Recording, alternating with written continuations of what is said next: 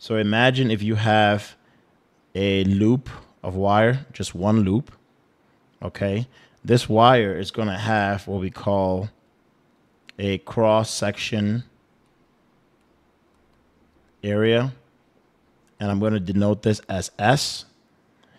We're going to say the number of turns it has is 1 turn. And if we apply a current through this coil of wire, okay, current have this properties where they generate what's called magnetic flux density. So